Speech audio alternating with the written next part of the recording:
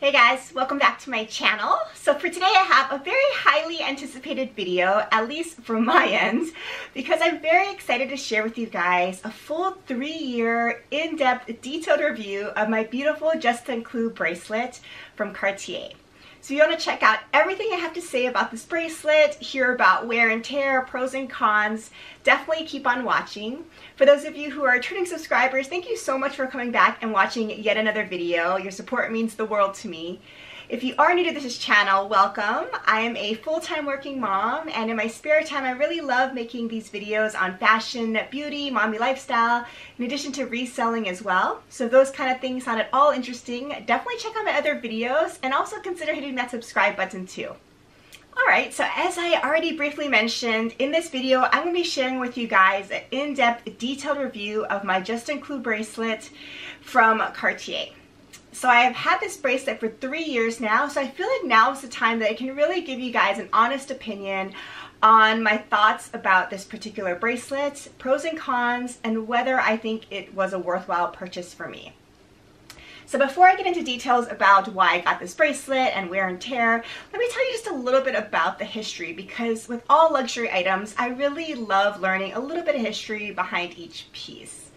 So the Juste Clou style from Cartier was first designed, I believe, in the 1970s. And as you are all probably aware, this is the classic now, I would say, nail head design. And besides the original bracelet, they make many other types of styles of this motif, including earrings, necklaces, pendants, rings, so many other items that come in this particular design. So I would say this is one of the more well-known types of styles from Cartier. So in case you're wondering, the other classic style, at least in my opinion, that Cartier is so well known for is their Love bracelet, in addition to their other items in the Love line. I have 2 Love bracelets myself, and I did do an in-depth review of the Love bracelets, which I'll link down below in case you're curious in thinking about picking up one or both of these styles. But today's video, I'm just going to focus on a detailed review of this particular bracelet. So as you all may know and can see for yourselves, I also do own the Juste Clou ring, which I wear every day on my left hand forefinger. In this particular video, just for the sake of time, I'm not going to be reviewing this particular ring. I haven't had this for even a year yet, so I don't feel that I can give you a real in-depth review at this time. So I will save that for a later date. And today I'm just going to focus on my thoughts on this beautiful bracelet. So in terms of what's available for this bracelet, I do have it in the 18 karat yellow gold. It does come in white gold and rose gold as well. There are also many other designs such that I have seen a double wrap style, in addition to many options that include diamonds, where you can have diamonds on the actual nail head, or even a pave look as well, which is absolutely gorgeous. So many options to choose from. This one is just the traditional classic original size of the Juste Clou bracelet in 18 karat yellow gold. So in terms of different thickness or size options of the actual bracelet, there are so many to choose from now, which really didn't exist when I first purchased this bracelet several years ago. So again, this is the original size of the Juste Clou. Since that time, I believe now there are a total of 4 different options in terms of sizes of this bracelet, meaning how thick the gold is. So they did release a smaller version than this. I think it's called the small size. And it is the same design. One of the key differences though is the mechanism of entry. I will show you shortly how this is a hinge open mechanism. So on the small size, there is no actual hinge open mechanism or clasp like this that I'm about to show you. It just is kind of a flexible pull type of entry where you just wrap it around your wrist. So that is one of the key differences between the small size and this original size. Per the website, the small size width of the bracelet is about 2.5 millimeters versus the original size where they list it as 3.5 millimeters. I did try on the small version previously, and I think there is a noticeable size difference in case you're curious. So as per usual with all of these luxury jewelry purchases, I do highly recommend that you go to the store or boutique if you have one near you to try them on your wrist yourself and kind of see what fits best for your liking. So a size of thickness above the original, I think, is a new release size called the medium size. And that medium size is thicker gold than this. Again, the same look, I believe still the hinge mechanism, but it is thicker. And on the website, because it's a new release, they don't actually list the width, so I can't quote you that since I've never tried that one on. But that is the newer medium size, which is slightly thicker than this original. And then they do offer a large size just on Clou as well. So the thickness of the large size, at least per the Cartier website, is 8.5 millimeters. So a huge difference in this. And when I look at some of the screenshots of the large version, it is definitely noticeable where it's a huge cuff, just gorgeous in 18 karat gold, but a huge difference in terms of width being at 8.5 millimeters for the large version.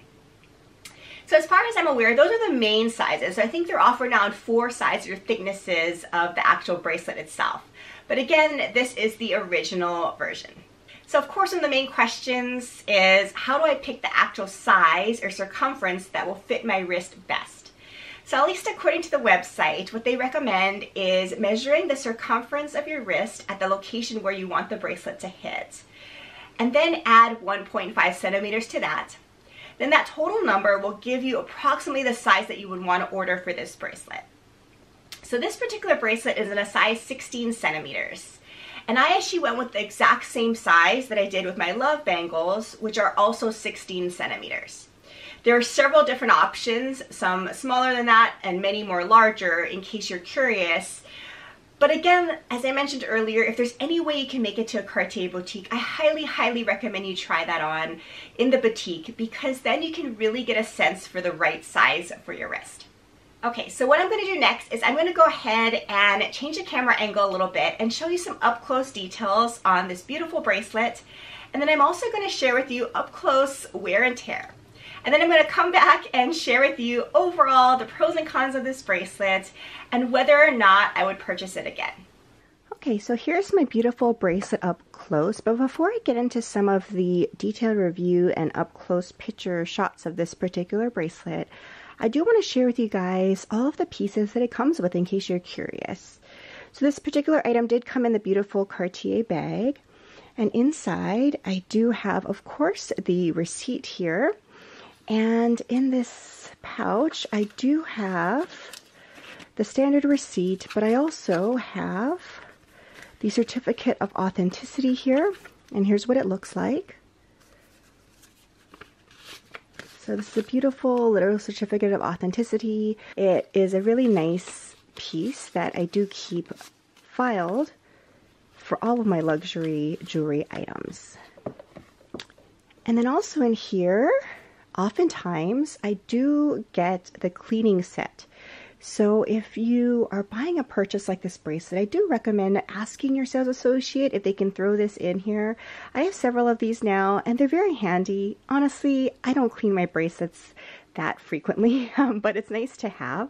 So it does come with a little set of the cleaning solution, a little buffing cloth, and even a little toothbrush thing so you can help get inside of your bracelets or items and clean them. I definitely need to clean my items more often, so I should be putting this to more use, but it is a really nice kit that they can throw in as well with your purchase. And then the final thing in this bag is just the travel pouch, and I honestly have not used this yet, but it is a beautiful kind of velvet type finish pouch with the snap closure here, and it says Cartier, and inside there is a little pillow where you can put a little ring or something in a pocket here and put your bracelet around it as well so that you can travel with this securely. So it is a nice little pouch to use. Again, I don't really use this because I wear my bracelet essentially 24/7, but it's nice to know that I have it in case I want to travel with this. All right, so of course the bracelet does come in its beautiful jewelry box, which I will show you right now. There is a large red box here. And when you open it up, it has the classic gorgeous Cartier red box with the gold embellishment here. It has a beautiful little button closure here, which is on the bottom of the box. So you just press this and this box opens up. And as you can see, it says Cartier. And this is where the bracelet will sit. The love bracelets do have another little section here where the screwdriver is located, but this one does not have that because it's the Juste and Clou style. This is the bracelet box for this particular item. So really gorgeous, high quality, beautiful packaging. Okay, so moving on to this beautiful bracelet itself, let me show you a few up close shots of how it looks. So here is the underside of the bracelet, just really gorgeous, but you can see it definitely scratches. I have not cleaned this prior to this video, so this is kind of how it looks on a day-to-day basis. So it's the beautiful nail head design as you see, where this is the head of the nail, and here is the end of the nail. There are a couple little notches in terms of the design here, and then it just goes around with a smooth bracelet piece. This is the little hinge, which I'll show you in more detail in a few minutes. So that is how this looks. The nail head itself, I would say, has scratches, as you can see, and is not the cleanest right now. But that's what that looks like in terms of wear and tear. So definitely some scratches. And this does get a little bit dirty when you're wearing them and don't clean it too often. So that's one thing to be aware of.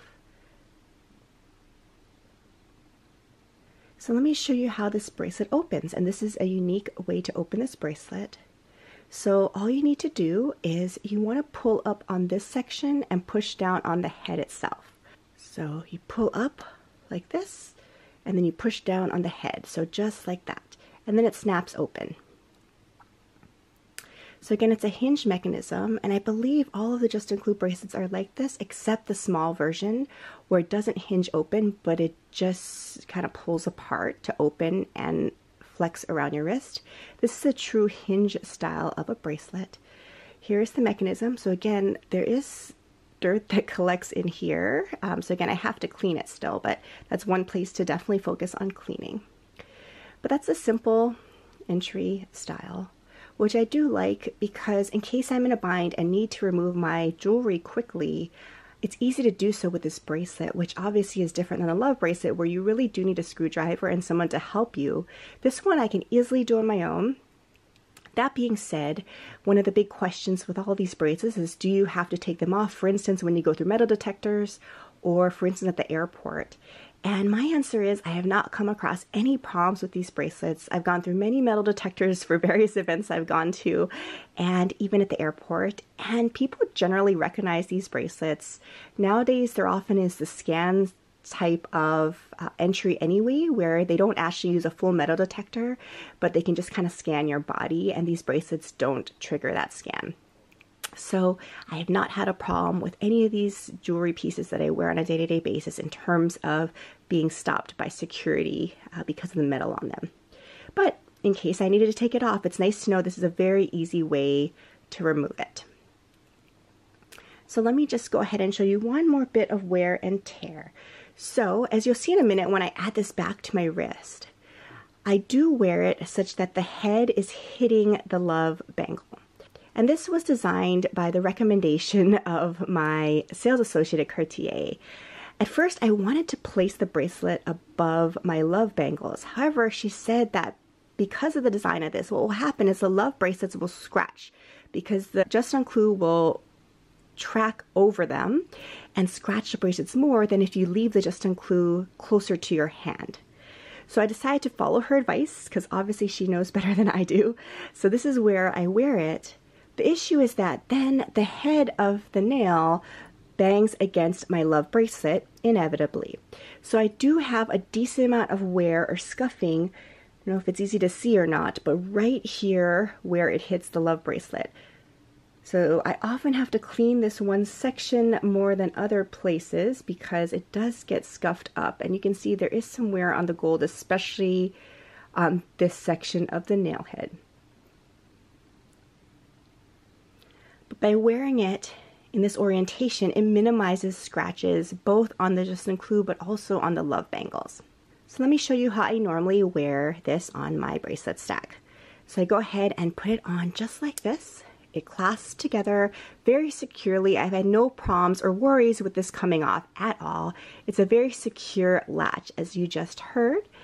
And then I wear it with the nail head next to the love bangle. That seems to be the preferred way to wear it according to my sales associate in terms of minimizing the scratching. But again, there is wear on this section of the nail head. but this is how I like to wear it. And it is very comfortable for me because I'm very used to this now. So I love wearing these together. I will talk about in a few minutes the pros and cons, but overall, this is a very comfortable bracelet and I just love stacking it. Okay, so now I just want to take a few minutes just to go over pros and cons in detail, in addition to whether or not I think this was a worthwhile luxury purchase for me. So as I talked about in the close-up shots, I do think that there's so many pros to this bracelet. So again, I have it back on my stack here. I think it's one of the perfect stacking bracelets, as you can see. So I have it stacked to my love in addition to my newer Van Cleef Alhambra bracelet as well. But I think there's so many combinations of stacks you can do. I think it's just a gorgeous one to add if you're a person that loves bracelets like I do. So another pro of this bracelet, of course, is that it's an 18 karat gold, so you don't have to take it off. And again, I do not take this bracelet off in general. I think it's nice that it's an easy option to remove compared to the Love bracelet. But I don't really take it off. I wear this essentially 24/7, and it bangles and hits my bracelets on a day-to-day basis. And I think the wear and tear is pretty minimal given that. It's very comfortable because I've gotten used to it. So I definitely love wearing it on a day-to-day basis. And because it's just a classic gold look, I think it goes with so many different outfits. It's very versatile. You can wear it dressy or casual. And that's why I can really leave this on 24/7. So I do love the versatility of this bracelet and how it just goes with every outfit. And one of the main pros, I think, of this particular style of bracelet too is how unique it looks. Although I think it's definitely played out because everyone kind of has seen this style by now, especially if you're a luxury lover, I think it looks different than a classic bangle look. It's definitely more edgy, a little bit more unique. In fact, this is one of the bracelets that I get the most compliments on, especially people that are not luxury lovers. They just really appreciate the design of this nail look, such that I think it's a little bit edgy, and I really, really do like that aspect of it. So I would say that there are just a couple of cons to this bracelet. So one of them I think is inevitable, but it's that it does scratch like all of my 18 karat gold pieces. I mean, it's 18 karat gold, so it's gonna scratch. I have to get over it. I pretty much have gotten over it, such that I definitely don't baby this bracelet at all. But if scratches bother you, these bracelets may not be your best selections because they do scratch. And they do show wear where they hit your other bangles as well. Again, I've gotten over it. It doesn't bother me much because I love the look of wearing a stack, but it does scratch and show wear if it hits against other items. I don't think the scratches show up as obviously as they do on the Love bracelet, and that's just based on the design because the Love bracelet has a lot more flatter, shinier surface. The scratches are a lot more noticeable than the Juste and Clou, where the actual part of the bracelet is not so flat and shiny, such that it hides scratches a lot better than the Love style. And I would say the second con is kind of a major one for some people, and that is that this sharp area here, I shouldn't say sharp, but this pointy area at the end of the nail definitely hooks on things. So what I mean by that is when I'm wearing a sweater, such as I am today, especially if it's more of an open knit, this will catch in the sweater or blankets when I'm sleeping. It does occasionally hook in there. It also is true for this ring as well. So the end of the nail does hook in things. So I have to be a little careful when I'm putting sweaters on that I don't want to damage. Or, you know, if I'm sleeping at night, if, you know, I have the time to think about it, I may try to be careful about where the blanket is in relation to this bracelet. So if that bothers you, then this style may not be the best because it does hook on things, honestly. But for me, I don't think it's that significant. It doesn't happen all that often, and I think it's a fair trade-off for how this bracelet looks for me, so I still love wearing it, but it does hook on some things. So all in all, would I purchase this again? And hands down, absolutely. I think this is one of my best purchases in terms of luxury that I've ever made. I do love my other bracelets as well, but this one is something special because of the uniqueness of the design, and I just love the look of it. So even if I didn't have all these other bracelets, or even if I just had one, I think the look of the Juste Clou holds its own, such that if I was just picking one bracelet, I think that would look great. So the answer is absolutely yes. If you're at all thinking about adding this to your collection, I highly, highly recommend it. It's one that I will keep forever, and I will definitely pass down to my kids as well. So there you have it. Those are my thoughts and my 3-year review on this Juste Clou bracelets. I hope you enjoyed this video and learned a little bit about the history of the bracelet in addition to sizing and my thoughts on this particular item. Thank you so much for watching another video, and I'll plan to see you in my next one. Take care. Bye.